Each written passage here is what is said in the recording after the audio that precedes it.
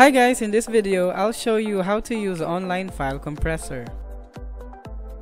To start, go to its official website.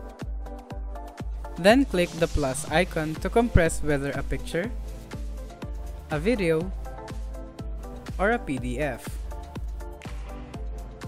Let's start with compressing an image. Click the plus icon and select to upload the image that you want to compress. Wait for the uploading process to finish. Choose the type between normal and quality, then select the output format between original and JPG. Finally, click the compress button to start compressing. Next is to compress a video.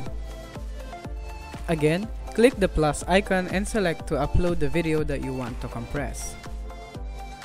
Once uploaded, choose the file whether normal and quality, then select the output format if original or MP4. Then choose from the various resolution or keep the original. And click compress to start. Lastly, compress a PDF. Just follow the steps on how to upload the file to compress your PDF.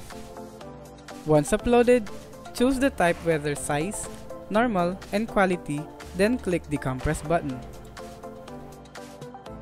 You can also have the offline version of this tool. Just scroll down and click the download app button. And that is how you use Online File Compressor. Thanks for watching!